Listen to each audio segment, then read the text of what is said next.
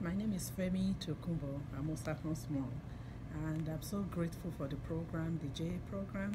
I saw in him a lot of focus. I saw his interest in business develop. He had always wanted to be a doctor. He talks about that, but now he wants to be an innovator. He's talking about engineering. He's talking about owning his own business. He's talking about developing things that could make a difference in people's lives. I was talking about what about blankets for homeless people? Could we develop a blanket that even though it's light, people can keep warm when they are in need? So I'm grateful for the program. He's normally a very determined young man, but he's learning to be patient. And I could see he's listening to people more, and I could see he's actually thinking about different ideas. He's writing plans down now. So I'm grateful for the program.